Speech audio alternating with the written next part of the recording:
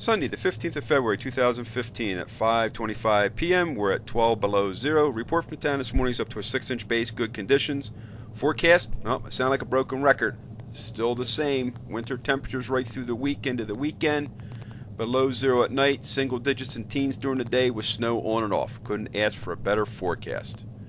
And this is from the trail camera this afternoon. This is the second shift headed out. Our high today was 4. And the low is where we are right now at the 12 below. And it looks like it's going to drop even lower overnight. Everyone this weekend saying the same thing. Trails were in great shape. Heavy holiday weekend. And I credit it to two things. The groomers were out in full force and the temperatures. And it kept everything froze down. So when they did their thing, it stayed there. Well, I hope you had a good weekend. And remember, see ya.